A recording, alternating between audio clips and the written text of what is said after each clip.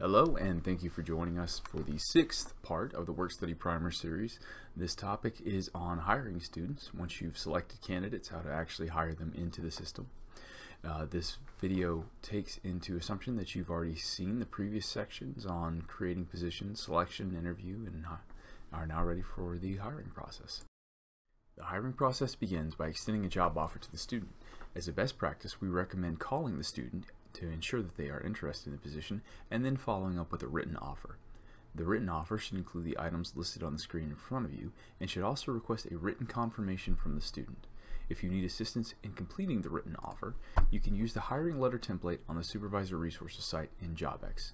Directions to this site will be voiced in the next few slides, or you can simply Google UNC Work Study and select the middle link in the page for Work Study Supervisor. As a second point, once you have a reply, you'll need to officially update JobX to hire the student. Then, if this hiring fills your last vacancy, you'll need to release all other candidates for the position. Please note, students hired through the Connect Carolina system who have not been hired in JobX are not eligible for work study wages through the federal work study program. Any wages to students hired through Connect Carolina but not JobX will be retroactively charged to the department who assisted in the hire, and that department may be removed from the work study program if issues persist. To begin hiring the student in JobX, you'll need to navigate to the URL above or simply Google UNC Work Study to be taken to this page. Once here, you'll want to click on the Work Study Supervisor link in the middle of the page. On this page, you'll navigate to your Job Management screen by clicking the Job Management login link on the far right top. This will prompt you for a verification setup in which you'll sign in with your onion and password. Once you've been verified and entered into the system, you'll move to your job management screen. Once you've reached this point, you'll need to select your department from the drop-down list on the left in order to view applications and applicant data. Selecting your department will bring up this information. To review applicant information, simply click on the applicant link under the app number column. Clicking on the applicant link will move you to the Review Applications page, which can be divided into three sections: the Filter section, the Act section, and the View Data section. Today we'll be concentrating mostly on the View Data section.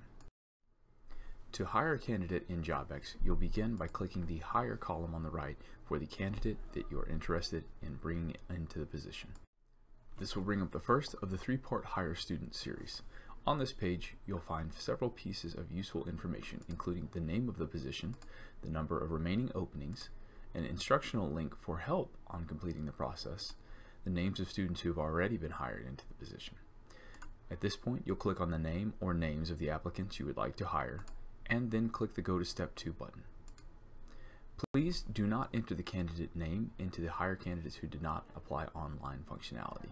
This functionality has been disabled due to security reasons. You will then be moved to the hiring verification step in the process. You'll see the student's name and PID in front of you, and will need to click the Check Student button in order to verify that the student is still eligible for a work study award. Results will be one of two items: either a red X indicating that the student's name and PID do not match the roster of eligible students, or a green check mark indicating that the student's name and PID do match. If you find that your student's name and PID do not match and come up with the red X, please email work-study@unc.edu for additional assistance in determining the reason why. In most cases, the student has simply altered their name or PID and are unable to be validated based on the current roster. Once you have finished, please click the Continue button at the bottom of the screen to progress to Stage 3. Please note, once you've clicked this button, a 10-minute timer begins to finish the process.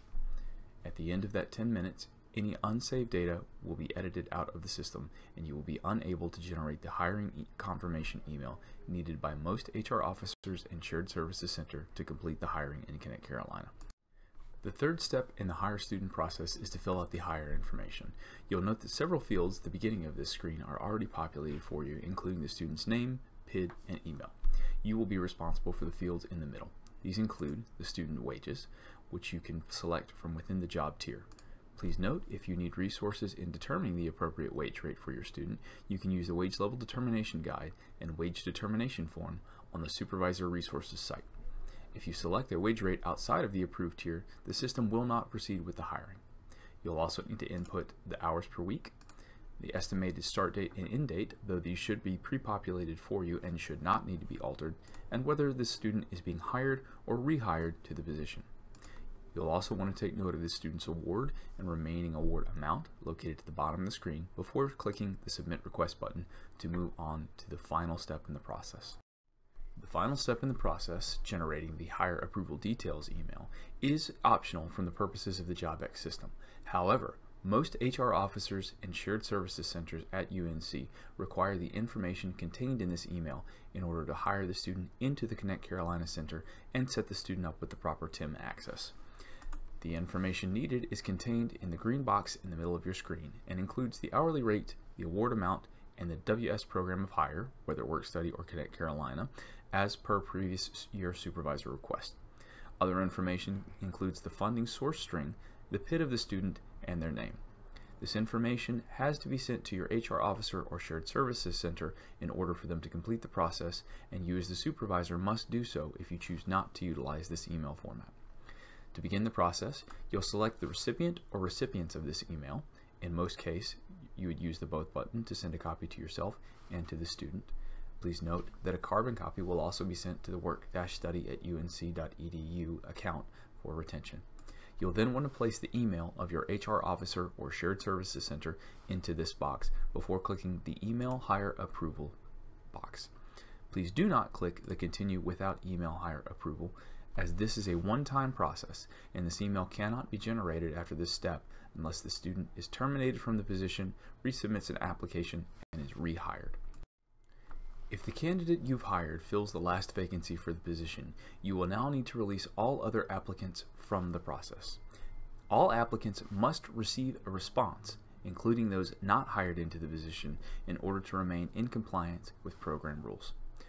To complete this process, do not select the delete option on the right side of the screen.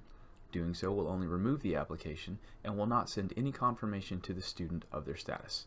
Instead, utilize the action bar at the top of the screen by checking the boxes next to the student or students with whom you would like to communicate and then clicking the Reject Applicants button.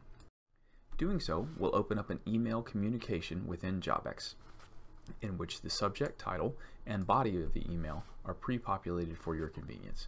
Please feel free to alter these if you would like, but at the end of your generation period, please select the Send button so that the JobX system will notify these students that they are not selected for the position. This concludes the hiring training video.